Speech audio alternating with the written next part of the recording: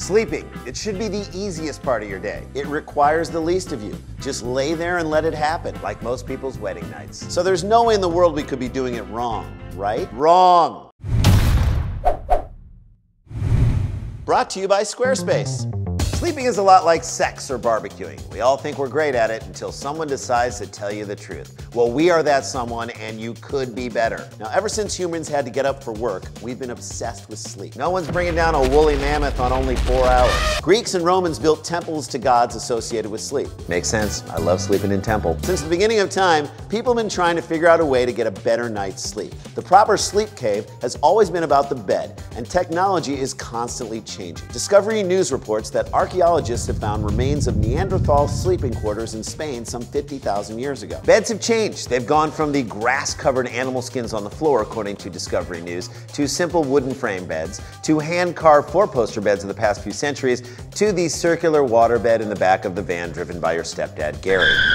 But even though the beds have gotten more comfortable, according to NPR.org, insomnia now affects 60 million Americans nightly. So what are we doing wrong? One of the biggest problems we have is not getting enough sleep each night. That's right, man. Recent history shows that a lack of sleep can be extremely dangerous and has led to some of our greatest disasters. The 1979 nuclear accident at 3 Mile Island, the massive Exxon Valdez oil spill, that time your cousin Jeff peed in the closet because he thought it was a bathroom.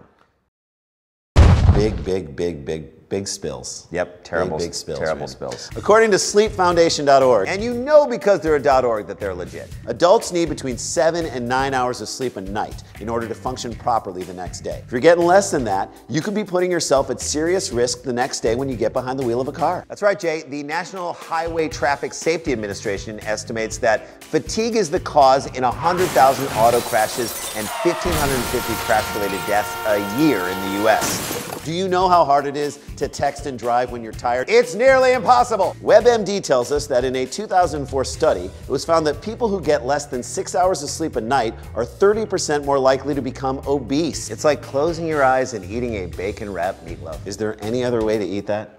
No. What about the clothes we wear to bed each night? I never understood the nightcap because the only thing worse than bedhead is hathead, and this combines the two. A 2008 study published in the journal Brain claims that actually sleeping naked helps the body's core temperature drop and prepare for sleep. If you're too hot, it can lead to restlessness and insomnia. Sleeping position also plays a big role in a good night's sleep. According to CNN, sleeping on your stomach is terrible for your spine. Number 1 sleep position is on your back. Number 2, on your side. Number 3, right next to Wolf Blitzer. That was actually also according to CNN. You know what Wolf Blitzer calls his bedroom? What's that? The Situation Room. One of the biggest keys to us sleeping wrong, though, is occurring right before we go to bed, and it's a more recent phenomenon. We're talking about screen reading. Computers, iPads, smartphones in bed before you go to sleep. Wire.uk tells us that light from your screens will increase alertness pre-sleep. That's the time when you need to be winding down. You hear me, kids? Sorry, I say that to my daughters every night to no effect. You need to be winding it down up there. Okay, Rand.